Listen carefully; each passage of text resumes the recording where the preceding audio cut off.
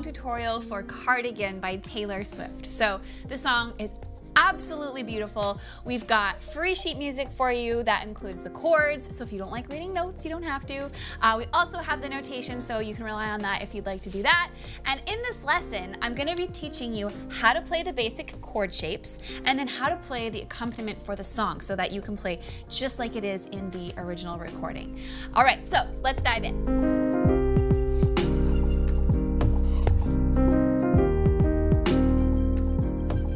There are four main chords that we're going to be working with here. So if you're a beginner at the piano, you can actually get away with just making these simple chord shapes and you can get through the song. So the first one is an F minor. So you need an F, an A flat, and a C. That's our F minor. You need a B flat, which is B, D, and F. You also need an A flat, which is A flat, C, and E flat. And then we get an E flat, which is E flat, G, and B flat. So those are the main chords, and then once we get a little further into the song, a C minor sneaks in there, which is C, E flat, and G. So if you can play those chords, you can get through the whole song. You can play a chord like this, sing along, vintage tee, brand new phone, high heels on, etc. But if you want to play it just like Taylor Swift, then there are a couple extra things that you should learn. So let's dive into those. The song begins like this. So we have this sort of da-da-da-da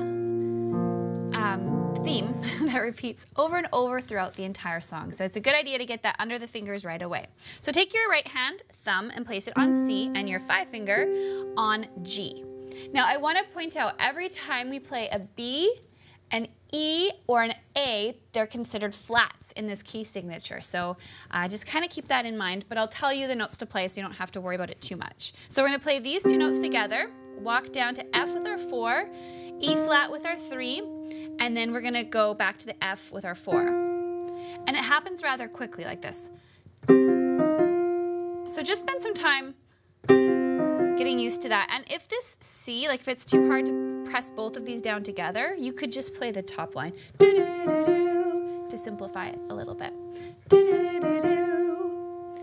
Now the left hand part of the song is actually really simple once you have those chord shapes sorted out, because all you're doing is you're playing the root note. So when you see an F minor, you play an F in the bass with your 5, and then the chord moves up and repeats like this. So this is actually an inverted F minor chord. We're playing C, F, and A flat.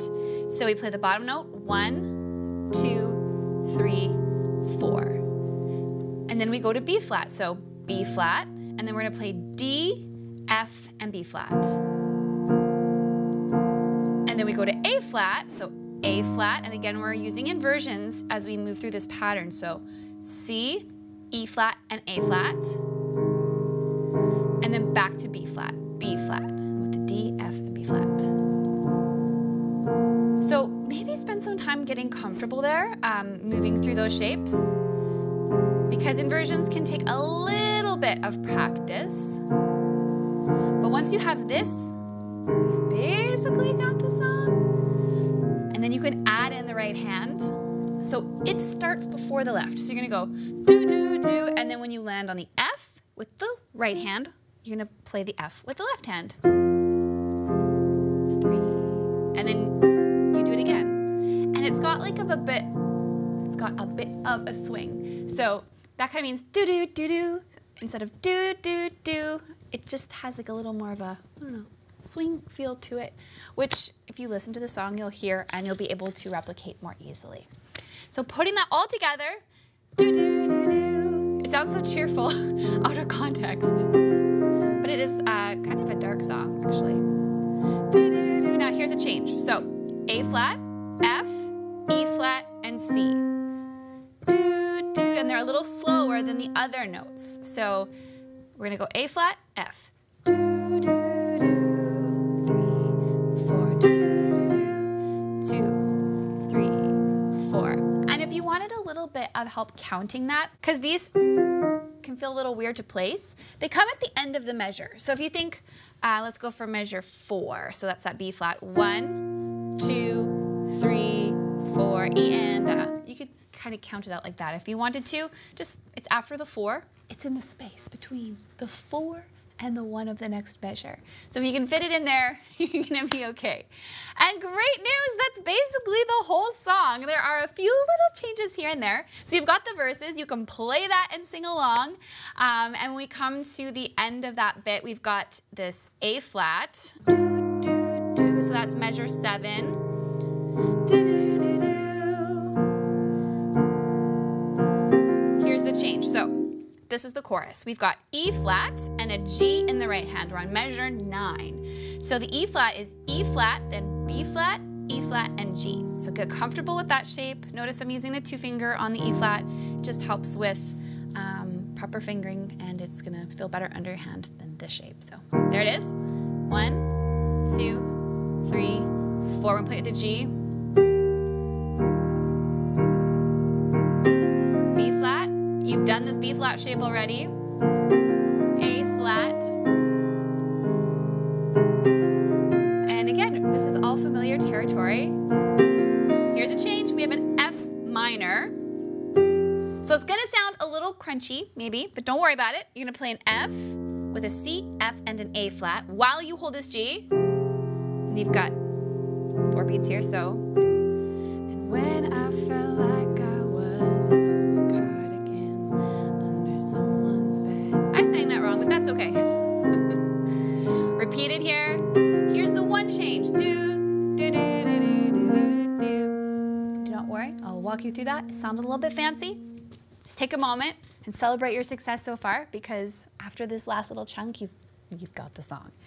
Okay, so at the end of that chorus, we've got a B flat here. So B flat, right? Nothing tricky going on there. But this right hand is going from F to E flat, D, C, B flat, and then there's a trill from B flat to C. And then it goes back to the B flat.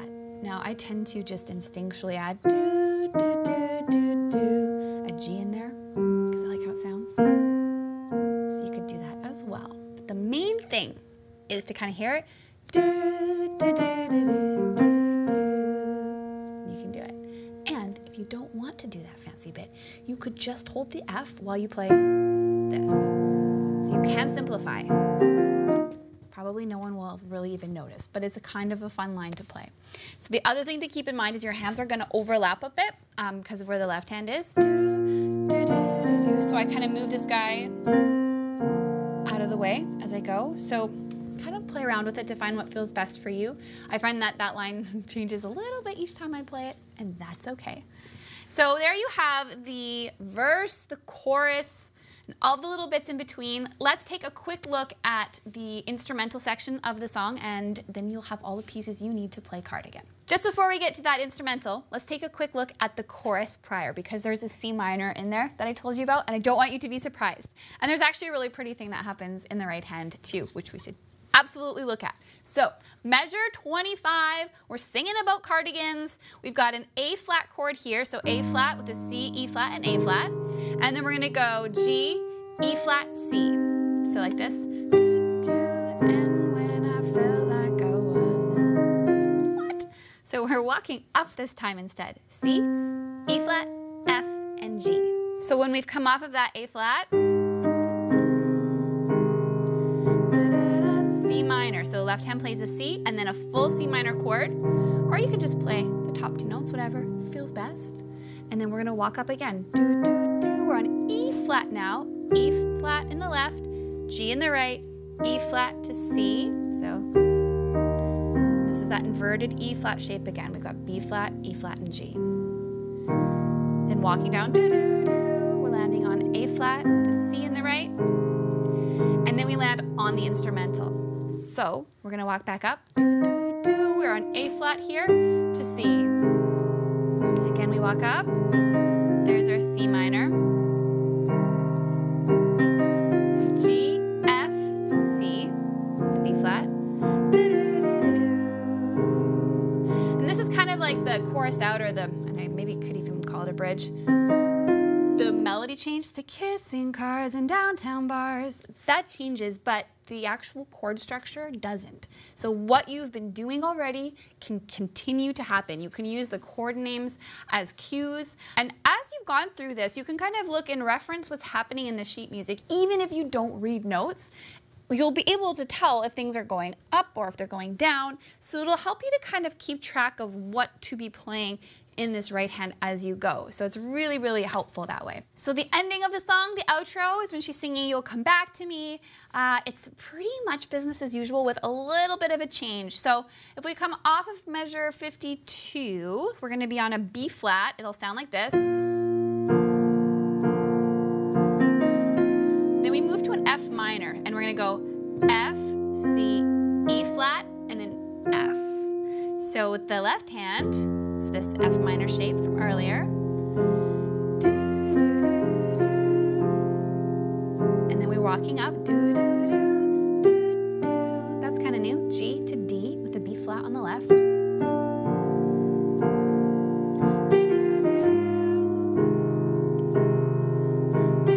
Now here's that little fun little that we did earlier. So you'll have practiced that already, and that's the whole song. It ends on an A flat, so it just kind of hold a fifth here. We're gonna go C,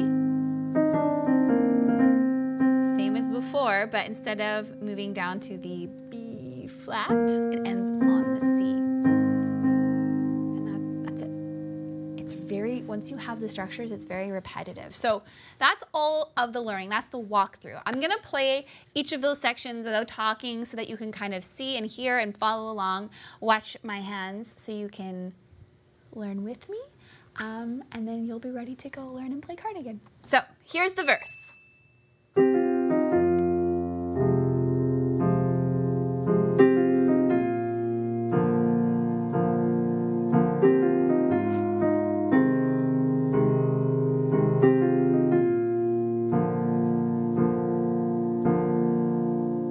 Here's the chorus.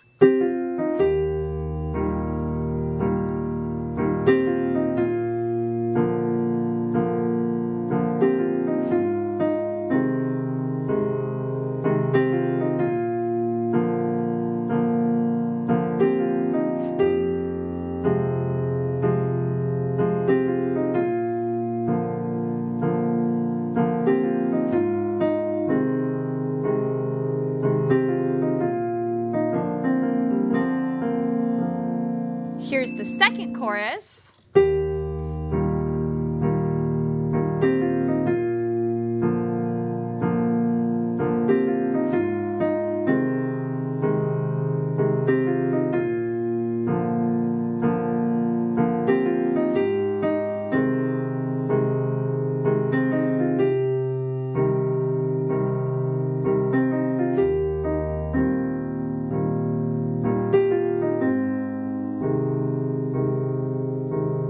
Here's the instrumental.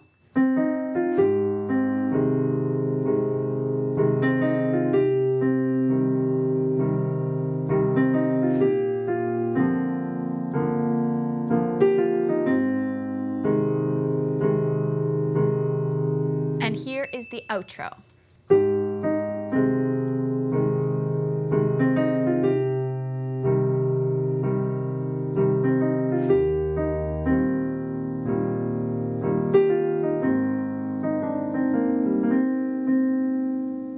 So there you go. You have everything you need in order to be able to learn and play Cardigan. And we have an extra very special bonus treat for you. We've recorded this song in a full track, so all the instrumentation, and we've taken out the piano. So you get to download that and practice along as Taylor Swift playing the piano. We also have a version where we didn't record the vocal, so you get to be Taylor Swift both singing and playing. So I would absolutely love to hear what you come up with. So please record yourself, share it online, tag Pianote official so that we can see what you do and have so much fun.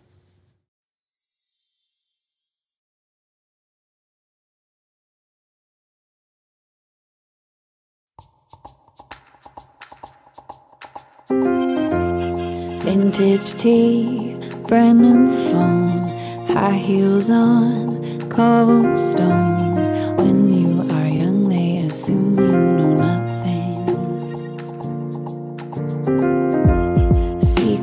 smile, black lipstick, sensual politics. When you are young, they assume you know nothing. But I knew you dancing in your Levi's, drunk under a streetlight. I knew you, hand under my sweatshirt, baby, kiss it better. And when I felt like I wasn't no cardigan under someone's bed, you put me on and said I was your favorite. A friend to all is a friend to none. Chase two girls, lose the one. When you are young, they assume you know nothing. But I knew you playing hide and seek and giving me your weekends. I knew you, your heartbeat on the high line, once in 20 lifetimes. And when I felt like I wasn't no cardigan under someone's bed, you put me on and said I was your favorite.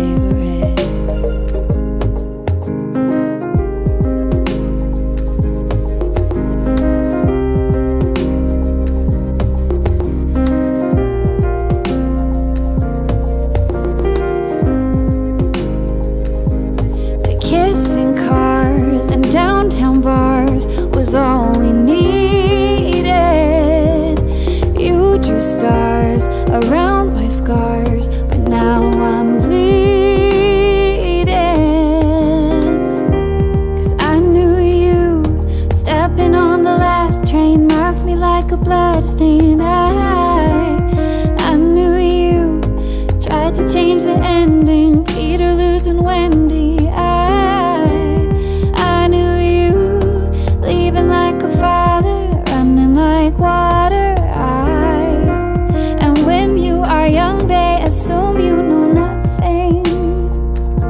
But I knew you'd linger like a tattoo kiss. I knew you'd haunt all of my what ifs.